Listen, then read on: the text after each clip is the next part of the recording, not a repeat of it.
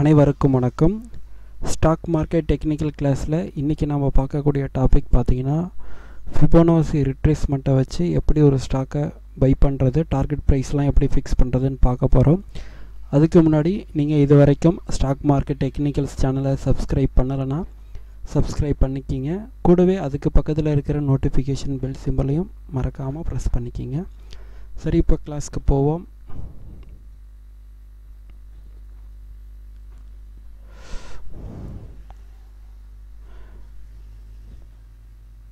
சார்ட்டுக்கு வந்தாச்சு.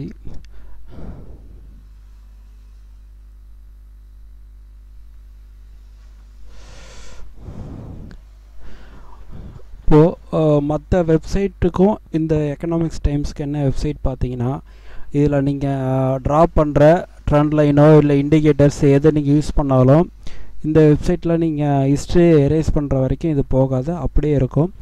அதனால் நீங்கள் பார்த்தீங்கன்னா ஒரு தடவையும் நீங்கள் வந்து டூல்ஸை யூஸ் பண்ணி ட்ரா பண்ணிவிட்டு இண்டிகேட்டர்ஸ்லாம் யூஸ் பண்ணி ஒர்க் பண்ணணும்னு அவசியம் கிடையாது. அது இல்லாமல் மற்ற வெப்சைட்டில் பார்த்தீங்கன்னா ரொம்ப ப்ராசஸ் ரொம்ப ஸ்லோவாக இருக்கும் நம்ம ஏதாச்சும் ஒரு ஸ்டாக்கை வச்சு பார்க்குறதுக்கு. இந்த வெப்சைட்டில் பார்த்தீங்கன்னா உங்களுக்கு நீங்கள் ஈஸியாக நீங்கள் ஸ்டாக்கை பட்டுன்னு வச்சு செலக்ட் பண்ணி வியூ பண்ணி பார்த்துக்கலாம். உங்களுக்கு முடிவு எடுக்கிறது கொஞ்சம் ரொம்ப ஈஸியாக ஃபாஸ்ட்டாக எடுக்கிறதுக்கு இது ஒரு யூஸ்ஃபுல்லாக இருக்கும் இந்த வெப்சைட்டு. அதனால் நான் இந்த வெப்சைட்டை சூஸ் பண்ணியிருக்கேன். ஓகே, இப்போ வந்து டெக்னிக்கல் சார்ட் பேஜுக்கு வந்தாச்சு. நம்ம நிறைய ஸ்டாக்கில் செக் பண்ணி பார்க்கணும், நம்ம மேனுவலில் தான் செக் பண்ணுற மாதிரி இருக்கும். அதுக்கு வந்து இந்த வெப்சைட்டை நான் செலக்ட் பண்ணி வச்சுருக்கேன். இந்த வெப்சைட் நேம் வந்து moneyworksforme.com. இந்த வெப்சைட் போயிடுங்க. டாப் 500 என்எஸ்சி கம்பெனிஸோட லிஸ்ட்டு இதில் இருக்குது. நீங்கள் ஒரு ஸ்டாக்காக நீங்கள் இதில் செலக்ட் பண்ணி நம்ம வெப்சைட்டில் எக்கனாமிக்ஸ் டைம் வெப்சைட்டில் நம்ம என்ட்ரி பண்ணி பார்த்துக்க வேண்டியதான் எப்படி கரெக்டாக இருக்குன்ட்டு. இதில் நான் வந்து பார்த்து ஒரு ரெண்டு ஸ்டாக்கு நான் செலக்ட் பண்ணி வச்சுருக்கேன். இப்போ அந்த 2 ஸ்டாக்கை பற்றி டீட்டெயிலாக பார்ப்போம்.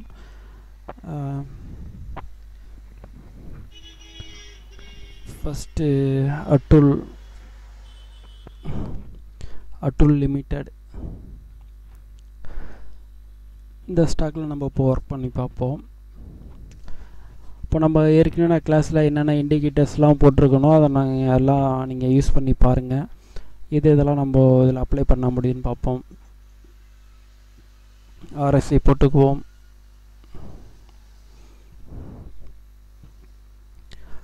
MACD,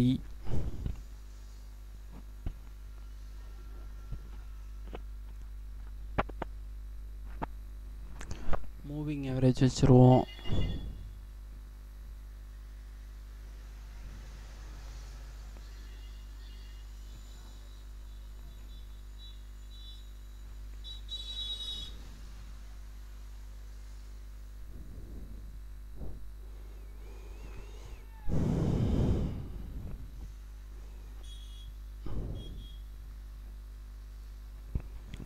ஓகே, இப்போது ஃபிபோனாசி டூல்ஸை செலக்ட் பண்ணி பார்த்துருவோம்.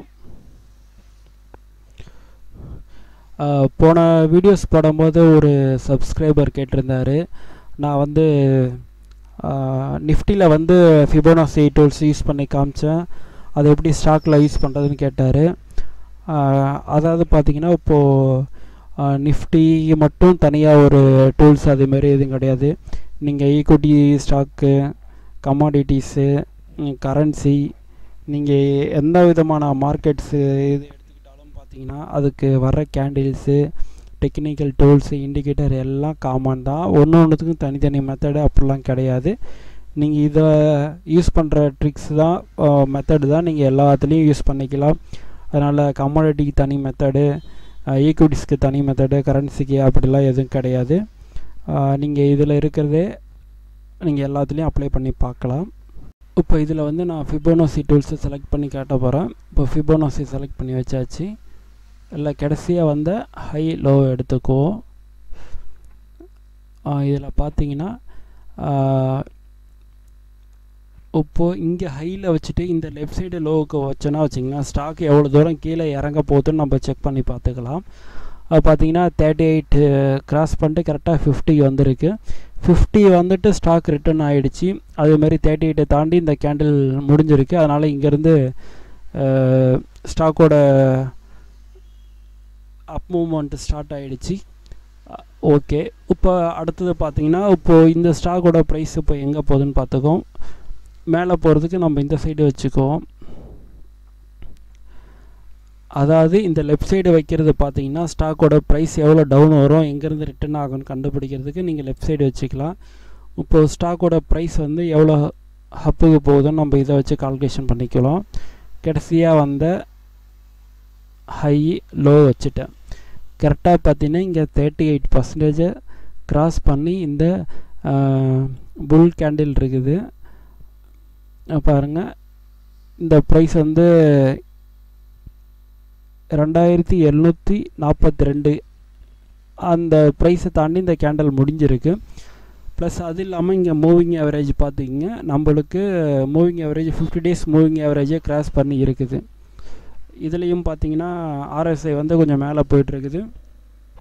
எம்ஏசிடியும் வந்து நம்ம இந்த பார் வந்து டிக்ரீஸ் ஆகிட்டே இருந்தாலும் நம்ம ஸ்டாக்கோட ப்ரைஸ் ஏற போகுதுன்னு அர்த்தம். அதுக்கப்புறம் மேலே பார் ஸ்டார்ட் ஆகும்.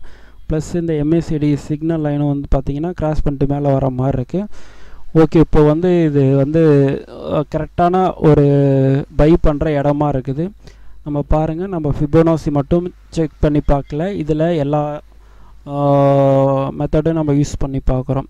நம்ம ஒரு டூல்ஸ் வண்டி வச்சுட்டு நம்ம இருக்கிறதோட நம்ம இதேமாரி எல்லாமே கொஞ்சம் பாசிட்டிவாக இருக்கான்னு செக் பண்ணி பார்த்துட்டிங்கன்னா உங்களுக்கு நீங்கள் கான்ஃபிடெண்ட்டாக டென்ஷன் இல்லாமல் நம்ம ஈஸியாக கொஞ்சம் அங்கே ட்ரேட் பண்ணிக்கலாம். இப்போ ஓகே, இப்போ வந்து பார்த்திங்கன்னா ஓகே, அன்றைக்கி க்ளோசிங் ப்ரைஸ் பார்த்திங்கன்னா 2749.05 அன்றைக்கி க்ளோஸ் ஆன ப்ரைஸ் இருக்குது. ஃப்ரைடே க்ளோசிங் ப்ரைஸ் அது. இப்போ மண்டே எந்த ப்ரைஸில் பை பண்ணுறதுன்னு பார்த்தீங்கன்னா அன்றைக்கி க்ளோஸ் ஆன ப்ரைஸுக்கு மேலே பை பண்ணிக்கிங்க.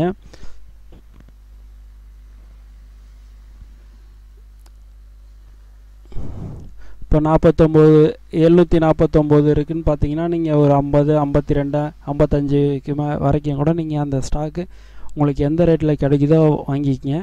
இப்போது இந்த கேண்டிலோட லோவை ஸ்டாப் லாஸாக வச்சுக்கிங்க. இந்த கேண்டிலோட லோ பார்த்தீங்கன்னா 2667.30 இருக்குது.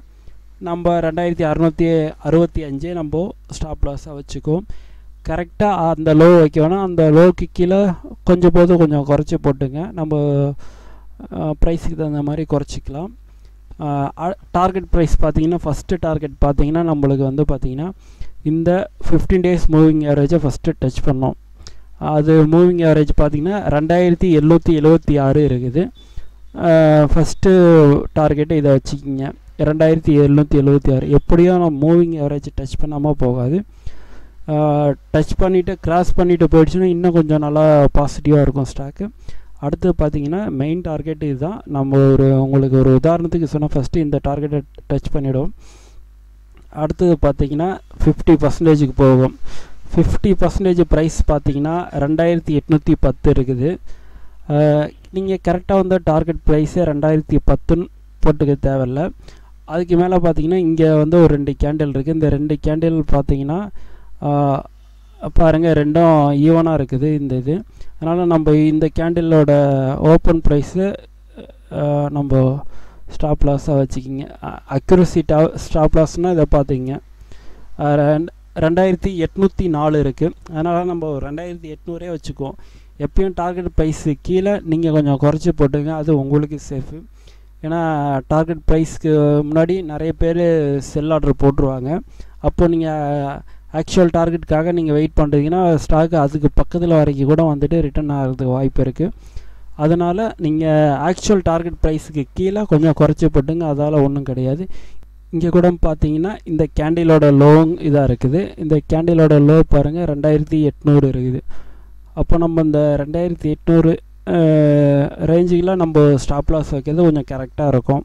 அதாவது ஸ்டாப் லாஸ் இல்லை, இந்த 2800 போல் நம்ம டார்கெட் ப்ரைஸ் வச்சுக்கிறது கொஞ்சம் இதாக இருக்கும். அடுத்தது பார்த்திங்கன்னா இங்கே 50% டச் பண்ணிடுச்சு. டச் பண்ணிவிட்டு நம்ம கேண்டில் வந்து இது இப்போ கிராஸ் பண்ணிட்டு மேலே இருக்கிற மாதிரி இருந்துச்சுன்னா அதுக்கப்புறம் உங்களுடைய ஸ்டாப் லாஸ் ப்ரைஸை வந்து இங்கே வர்ற கேண்டிலோட இங்கே வர கேண்டிலோட லோவர் ஸ்டாப் லாஸாக வச்சுக்கிங்க. இல்லை நீங்கள் 50% வந்துச்சுன்னா சரி எனக்கு இந்த டார்கெட் போதும் ஆனால் இதிலே எக்ஸிட் ஆகிக்கிறேன்னு முடிவு பண்ணால் கூட நீங்கள் அந்த 50% கூட உங்கள் டார்கெட்டை நீங்கள் முடிச்சுட்டு ரீச் பண்ணிட்டு நீங்கள் செல் ஆர்டர் போட்டு முடிச்சுக்கலாம். அப்படி இல்லைனா நீங்கள் 50% ஸ்டாக்கை நீங்கள் செல் பண்ணிவிட்டு மீதி 50% கூட நீங்கள் அடுத்த டார்கெட்டுக்காக நீங்கள் வெயிட் பண்ணி பாருங்கள். ஓகே, இப்போ இந்த இதை தாண்டி வந்துருச்சுன்னா அடுத்து பார்த்திங்கன்னா 61.8% போகும் நம்ம கோல்டன் ரேஷியோன்னு பார்க்குறது. கண்டிப்பாக நீங்கள் ஃபிபோனாசியில் எங்கெங்கே வேணாலும் போகிறதோட இந்த 38 என்ட்ரி ஆகிட்டு 61 வரைக்கும் நீங்கள் மூமெண்ட்டு சீக்கிரமாக கிடச்சிட மேக்ஸிமம் ஒரு 5 days 10 daysக்குள்ளார உங்களுக்கு ஒரு மூமெண்ட் கிடைக்கும். சில நேரத்தில் 1 daysல கூட அது வந்துடும். அதனால் உங்களுக்கு சேஃபான இடம் பார்த்திங்கன்னா அந்த 38 என்ட்ரி ஆகிட்டு 61.8 வந்து எக்ஸிட் ஆகிறதா. அது இல்லாமல் 61.8 தாண்டிடுச்சுனாலும் உங்களுக்கு இன்னும் சூப்பரான அப் ட்ரெண்டும் இருக்குது. நீங்கள் அந்த இடத்துல என்ட்ரி ஆகிக்கலாம். பட் என்னன்னு பார்த்தீங்கன்னா நம்மளுக்கு இந்த 50% தொட்டுட்டும் ஸ்டாக்கோட ப்ரைஸ் கீழே வர்றதுக்கும் வாய்ப்பு அதிகம் இருக்குது.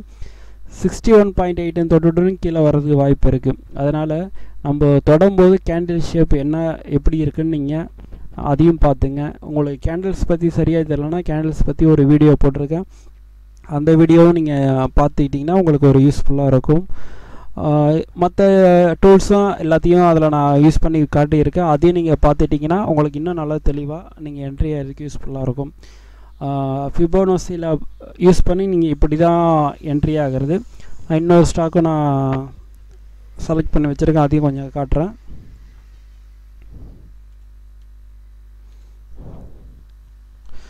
Page industries.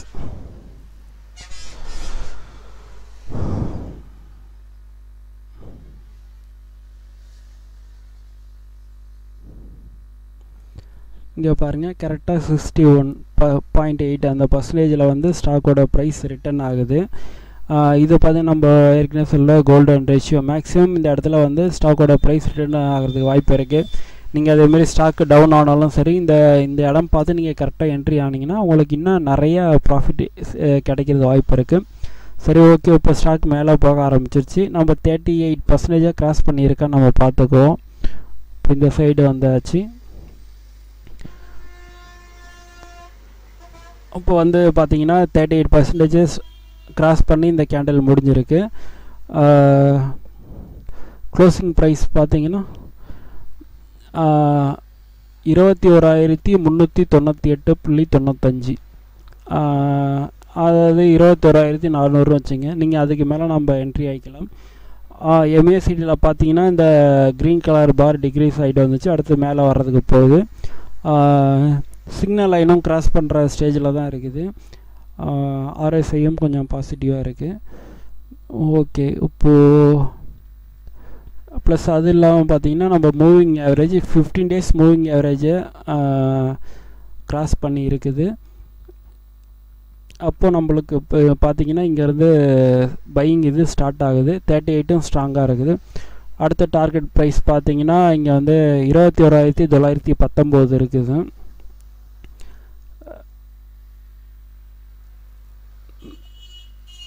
இங்கே பெருசாக வேறு ஏதோ ஒரு அதுக்கு முன்னாடி எந்த ஒரு தடுப்பும் இல்லை நம்ம டார்கெட் ப்ரைஸ் மாற்றுற மாதிரி. அதனால் இந்த 21,919 இருக்குது. அது வந்து 21,910 அதேமாரி கூட நம்ம டார்கெட் ப்ரைஸாக வச்சுக்கிங்க.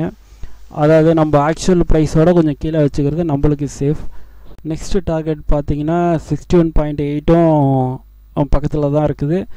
அதுமாரி 15 days மூவிங் ஆவரேஜும் ஈக்குவலாக தான் இருக்குது. அதனால் நம்ம வந்து 15 days மூவிங் ஆவரேஜே எடுத்துக்குவோம். 22,767 இருக்குது. அது கீழே 760 கூட நீங்கள் டார்கெட் ப்ரைஸாக வச்சுக்கிங்க. வழக்கம் போல் இந்த 61 தாண்டிச்சுன்னா இன்னும் கொஞ்சம் நம்ம ஸ்டாக்கோட ப்ரைஸ் கொஞ்சம் இன்னும் நல்லா ஸ்ட்ராங்காக அப்பு போக வாய்ப்பு இருக்குது.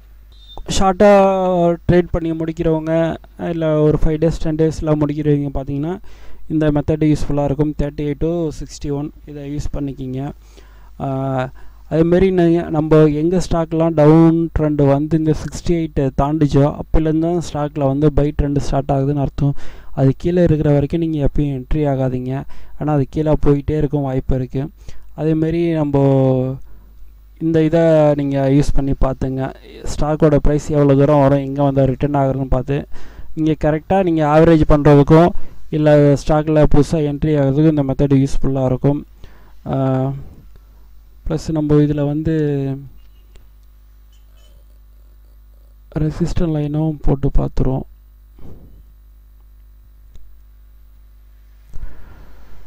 இந்த கேண்டிலோட ஹை, இந்த கேண்டிலோட ஹை போட்டிருக்கிறேன்.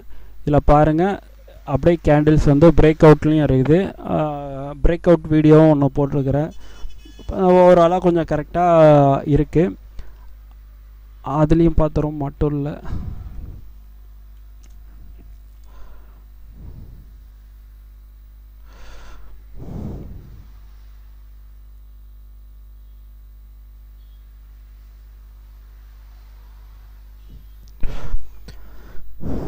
இந்த ஸ்டாக்லேயும் பார்த்தீங்கன்னா ரெசிஸ்டன்ட் லைனை பிரேக் பண்ணிட்டு கேண்டில்ஸ் இருக்குது. பட் ஓவராலாக இந்த 2 ஸ்டாக்கும் கொஞ்சம் பாசிட்டிவாக இருக்குது. அதேமாரி நான் இப்போ எப்படி செலக்ட் பண்ணணும், அதேமாரி நீங்கள் ஒரு ஸ்டாக்கையும் என்ட்ரி பண்ணி பார்த்துங்க. நீங்கள் இதை வந்து மார்க்கெட் முடிஞ்சவொடனே கூட நீங்கள் என்ட்ரி பண்ணி பார்த்துக்கலாம். இந்த வெப்சைட்டில் இருக்கிற ஒரு இதுவும் பார்த்துங்க, நெக்ஸ்ட்டு கொடுத்துக்கலாம். அதுமாதிரி நீங்கள் இதில் வந்து எல்லா ஸ்டாக்கும் போட தேவையில்லை. எந்த ஸ்டாக்கு ப்ளஸில் முடிஞ்சிருக்கோ அந்த ஸ்டாக்கு நேம் வந்து நீங்கள் என்ட்ரி பண்ணி செக் பண்ணி பாருங்கள். ஏன்னா எல்லா ஸ்டாக்கும் நம்ம எது க்ரீனில் முடிஞ்சிருக்கோ லைனை தாண்டி அதை தான் நம்ம பார்க்க போகிறோம். அதுக்கு நம்மளுக்கு வந்து ப்ளஸில் இருக்கிற ஸ்டாக் தான் தேவை, அதனால் நம்ம இதில் பார்த்துக்குவோம்.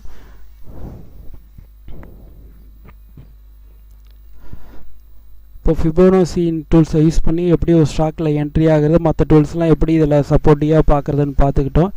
இந்த வீடியோவில் ஏதாச்சும் டவுட் இருந்தால் கமெண்டில் கேளுங்க.